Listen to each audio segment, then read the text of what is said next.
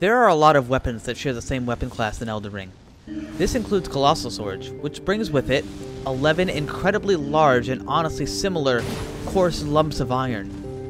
Unless one of these is for a specific build, such as a magic build or a faith build, it would be difficult to find reasons to pick one over another if one of the options does considerably more damage than the previous.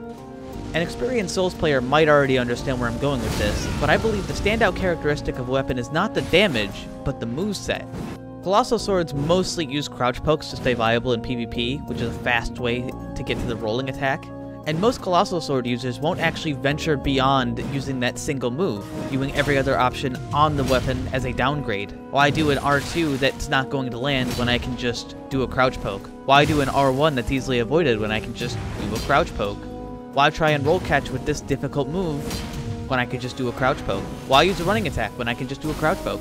The reason I think this is the case is not because Colossal Swords are all too slow, but because most of the movesets for the Colossal Swords are very similar to each other. In fact, for 8 of the Colossal Swords out of those previous 11, the R2 is this really awful, slow, awkward overhead slam that follows up with another uppercut, overhead reverse slam.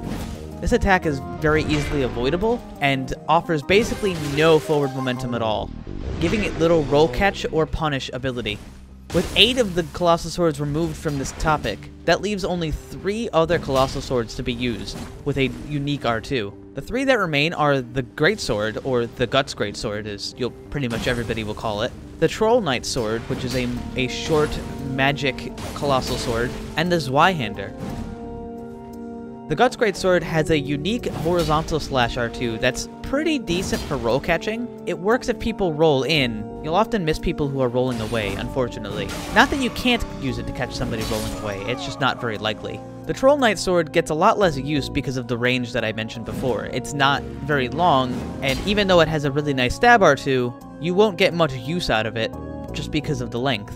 And that leaves the Zweihander, which actually shares the same R2 as the Troll Knight Sword, except the Zweihander is just as long as the Guts Greatsword. The Zweihander, unfortunately, gets passed up a lot, probably because it has the lowest attack rating of any Colossal Sword, and it's not close. Pretty much every Colossal Sword in the game will outdamage the Zweihander, on any build. Many people probably picked up the Zweihander on their first playthrough and discarded it the moment they found something better. However, I believe that the Zweihander R2 can often make up for any of the weapon's shortcomings in the damage department, even for hitting for damage. To understand why, we need to touch up really quickly on motion values. I'm not an expert in motion values, but I know enough to explain it in a way that's understandable. Motion values are the modifier assigned to an attack to determine the damage of the attack. It's why an R1 and an R2 don't do the same damage despite the attack rating of the weapon being the same. Motion values act as a modifier. And the basic way to look at it is higher motion value equals higher multiplier. I bring this up because of the crouch poke point I made earlier, where most people are not even using any of the other moves on a Colossal Sword and only using the crouch poke. The rolling attack motion values are significantly lower than any of the other attacks that the weapon has. Being able to consistently and reliably land an R2 with its significantly higher motion value is going to make up for any damage difference that the weapon probably has. On top of this, most people won't expect somebody to do an R2 with a Colossal Sword. Most people are used to the waves of people only doing crouch pokes, giving you a significant advantage at landing that specific move. That's not all. After landing a crouch poke, you can actually reliably follow up with an R2 for a roll catch. If instead of a roll catch, they decide to swing instead, the R2 also provides very fast-acting hyper armor. This hyper armor will give you the ability to trade instead of getting hit and being flinched out of your R2 windup. People do this because if you were to try and do 2 crouch pokes in a row and they swung at you, they might be able to interrupt you between your hyper armor.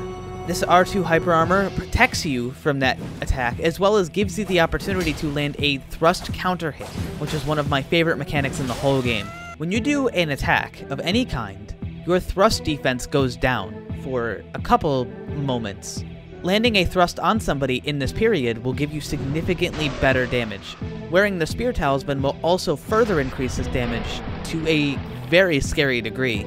And all of what I just said is only to add on top of the other advantages the Zweihander brings, including the low stat requirements, the lowest weight of all Colossal Swords, and best of all, fashion.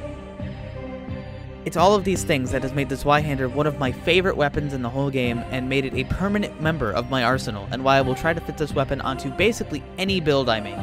If you're looking for an Ash of War to throw on the Zweihander, there's two Ashes of War that I would recommend. If you're going for thrust counter hits like I do on a physical damage build, I would recommend the Giant Hunt Ash of War, because this attack also gives you the opportunity to land thrust counter hits as well, which will massively boost the damage that you're doing. If you're using the Zweihander on a build that doesn't get pure physical damage, I would actually recommend something like Lion's Claw instead. Lion's Claw offers an extremely long-range, fast attack with a very high motion value. This higher motion value will give you a significant advantage with split damage, which is going to multiply the damage numbers a lot further.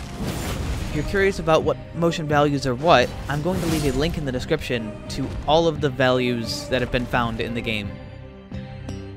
Make sure to hit the like button and comment, because YouTube really likes that stuff. And if you watch until the video is completely over, that also helps a lot with the algorithm.